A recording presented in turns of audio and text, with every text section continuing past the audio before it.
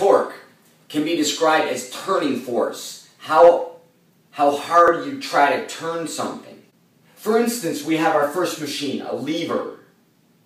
You want to move this rock, so you jam a rod in there, something very rigid, and if we can turn this rod, if you can make it turn, the rock will move. And so we apply a torque to this to try to get it to turn.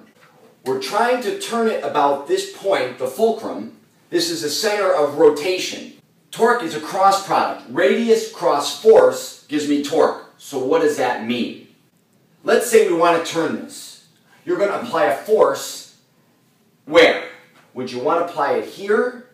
Would you want to apply it here? We know from experience that we want to get out as far as possible, maximizing what we call the moment arm of our torque.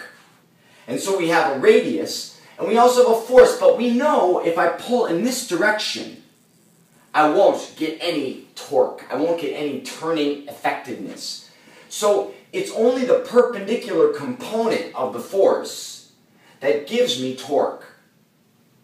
And so we can go backwards and say, it's the radius. Here's the radial vector, right? Radius times the perpendicular component of the force, which is r times f times sine theta, because sine theta is opposite over hypotenuse. And so that's what a cross product means. This vector times the other vector times the sine of the included angle. The sine of the included angle times the force gives you just that perpendicular component. Torque also has a direction. It can be determined with your right hand. Radius cross force gives me a torque in this direction. My thumb points the direction of the torque, but my fingers describe the rotation. It's very different than if the force was upward. Then the torque would be in this direction. The torque would be pointing out, but you know that would create a rotation in this direction. Furthermore, it's different than if I pushed into the board. Then the torque would tend to turn this bar in this direction. If I apply this force, I can calculate the torque. The units will turn out to be in Newton meters, which is not a joule because no work's been done. Why might this move the rock? Why might this apply a huge force to the rock? For this we look to rotational dynamics. The torque is equal to I times alpha, where alpha is the angular acceleration. But this isn't accelerating. It's just sitting there static. So this is also our first static problem. And this is dealt with very nicely in section 9.5 of your text, where they talk about pulling out a nail. So if I'm applying a torque, why isn't it rotationally accelerating? It's because it's the vector sum of the torques. There's another torque on this. What's preventing this from accelerating? There's a torque in the opposite direction from the rock. Right, the rock is applying a force right here in that direction, which is applying a torque, trying to turn this in the opposite direction. So I'm trying to turn it this way, and the torque of the rock is trying to turn it this way.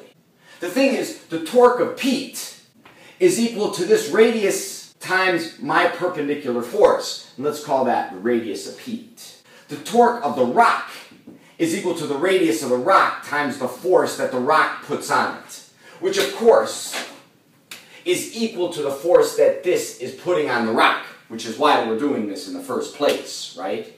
And so what we see is if there's no angular acceleration, we know that the vector sum of the torques is 0, which is why it's our first statics problem, because there's no motion, it's static. So we know if these two torques, unless there's more, they have to equal 0, they have to be equal and opposite. So if I set the torques equal to each other in magnitude, who cares about the sign right now? We can see they're in opposite directions. What we can see is the force that I put on the rock, the force that the rock puts on me, which is equal to the force I put on the rock, compared to the force that I'm applying to the end here, is just equal to these ratios. And because this moment arm, this radius of Pete, is much greater than this little radius of the rock. Because this is much greater than this, the force applied onto the rock is much greater than the perpendicular component of the force I put here. So I want to move that rock. I'm going to make this moment arm big. I'm going to pull as perpendicularly as I can. And I'm going to know I have a force multiplier here. And the ratio of the forces is the inverse of the ratio of the radii. Do I get something for nothing? We don't get something for nothing because force is not conserved. It's okay that I get a much greater force out than I put in.